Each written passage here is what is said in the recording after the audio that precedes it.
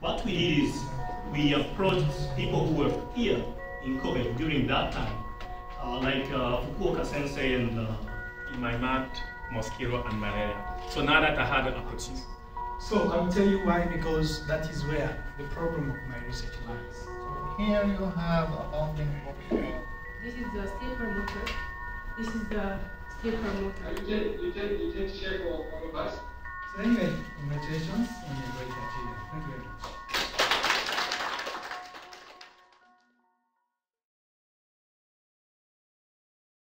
Hello everyone, my name is Muhammad ALKHALED.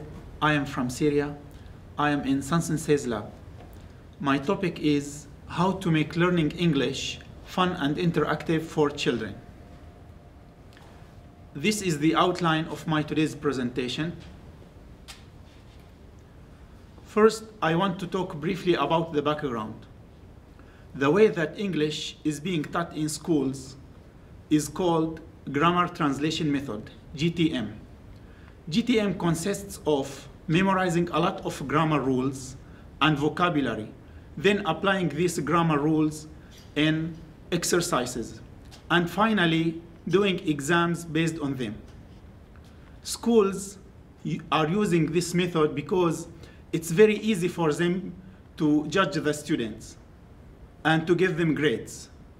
But the problem is, after many years of using this method, many students are still not able to hold simple conversations in the language, although they are studying English from the primary school until graduation from high school in my country, Syria, for example. That's why I decided to do research on alternative ways to study English and to teach the children foreign languages. This is the problem tree. I focused in my research on 2 points. The first one, English classes are not interactive in Syria. There are many reasons behind that. One of it, schools has to follow the curriculum from the government, especially the public schools. There are other reasons. For example, the schools are crowded. That's why it's difficult to do interactive classes. The other point which I worked on, the children don't have the motivation to study the language. This is another challenge. This is the Tankyuu Chart. First, the problem and the solution. The problem, as I mentioned, the classes are not interactive. And the solution is a mobile application that include interactive methods in teaching English and applying that through simple games to give the children some attraction. The technologies which I used, first one is Java for the mobile application, Firebase for the online database, and FreeTTS SphinX4 to offline recording of the children's voices. The human resources which is required to apply this project, the content makers, they might be linguists or English teachers. The other team is developers to develop the game, and these 2 teams has to work together. After searching about similar solutions to my proposed solution, I found the closest one is Khan Academy Kids.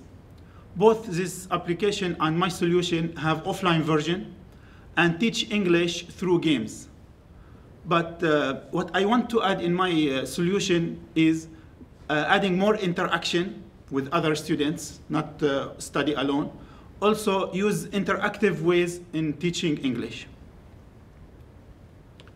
So to solve the issue of the lack of motivation, I used gamification, concept called gamification in my application. And to solve the issue of the classes are not interactive, I used TPRS in teaching languages. And to solve the issue of internet instability in Syria, I made 2 games out of 3, being able to play them offline. What is gamification? Gamification is the use of game elements and game design in non-game contexts. There are many game elements that if you apply some of them, you will add more attraction to the content which you are trying to view. For example, giving badges to the children, or levels, or progress bar, time constraints, etc.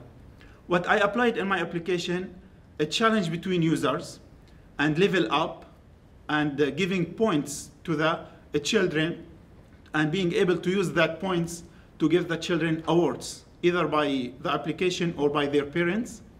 Also giving time constraints to give some challenge, because some children like challenges and others like awards, so it's different from child to child. TPRS stands for Teaching Proficiency Through Reading and Storytelling. This way, in teaching foreign languages, relies on the teacher form a story. It has to be at least 80% of the words has to be non-words by the child. Then, asking simple questions about the story, and the teacher and the child has to answer simple answer. So instead of spending many hours explaining in the child own language, for example, in my case, Arabic language, about English, they will listen to English and respond in the English from the first day. Here is other concept which I used. It's by Stephen Krashen, who is linguist and professor in the University of Southern California. He claims that we acquire languages only when we understand what we hear and what we read.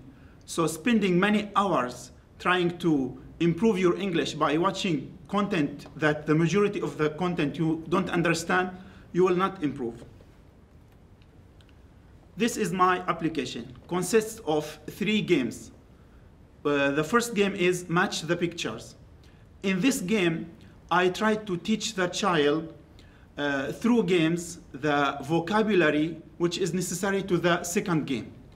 So I tried not to dictate the vocabulary, so either repeat or write or memorize it. I tried to teach them through game.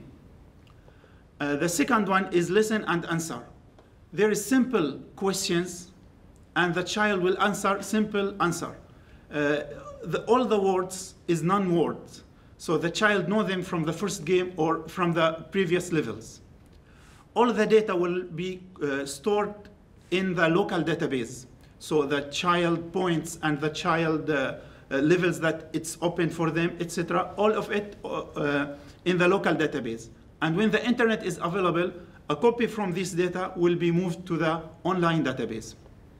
The final game is compete with others. So it needs internet, because you will search on the internet about any other child on the connected to the internet, and they can compete between each other.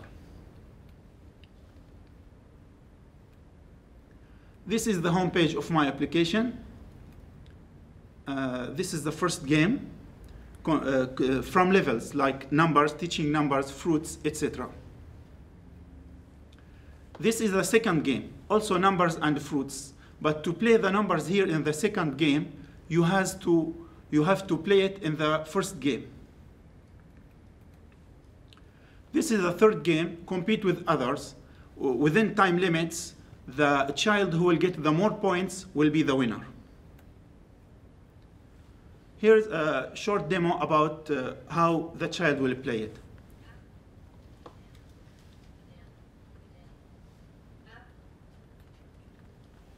Gray, orange, orange. Gray, banana, banana. So in this way, the child will listen to the content in English and combine them in his mind with the voice. Instead of dictating these words, I'm trying to teaching them through a game. So also we have time limits. So this is from the elements from gamification. So we have 1 minute and 30 seconds. Within this time, if the child finish, this temporary points, which is now 12, will be added to the total points, which is until now 42. Now the second game.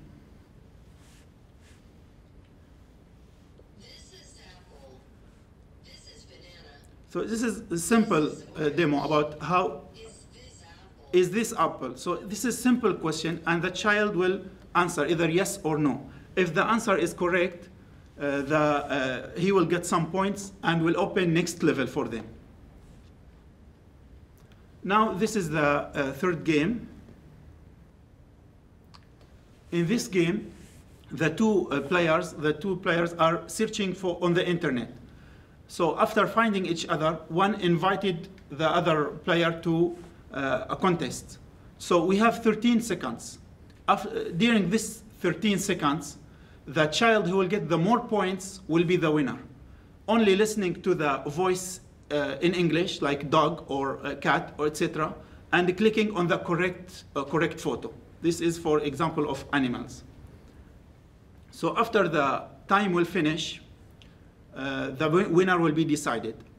During the time of playing the game, you can see the other player points. In this case, this one won and that one lose. The evaluation method. Because the target group is Syrian children, I did the evaluation with the Syrian children, of course, from ages 6 to 14. The number of participants were 21. And the answers is done either by the child, him or herself, or by their parents, if they are not able to answer. I ask many questions related to the games. So first one is the questionnaire. How did you find the game in general? Or comparing between the normal way of studying and studying during this application, which one was more attractive to the child or spend more hours? And now, how was the level up? Did you were motivated to open the next level, or it's not so motivated? And the challenge, time-based. Was it challenging to you to finish during the 1 minute and 30 seconds, or it was not? And competition with other players, was it interesting or not? So I was recording all of this information, and the award, which was the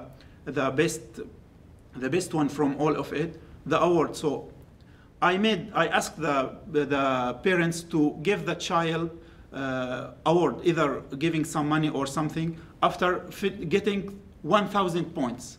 So it was attracting the child to reach to that points and to get the award from their parents.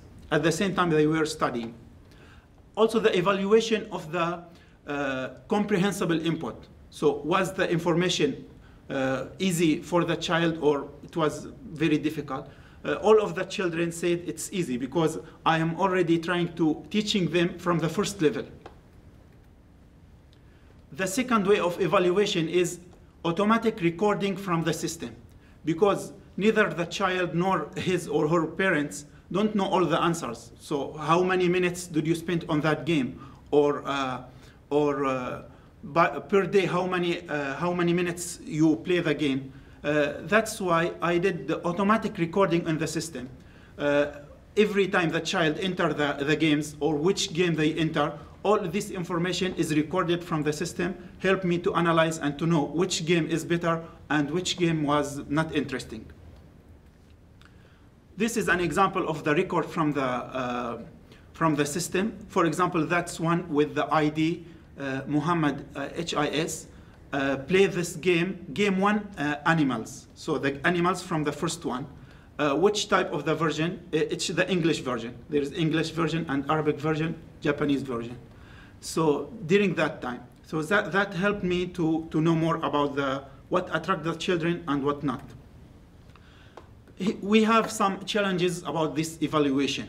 For example, although yes, I did evaluate the using of the game elements and the TPRS and the comprehensible input, but we still don't know whether this method, after spending 2 or 3 years, they will become able to do the conversations. So we need long-term evaluation to know if it's really effective or not. Thank you for listening to the presentation.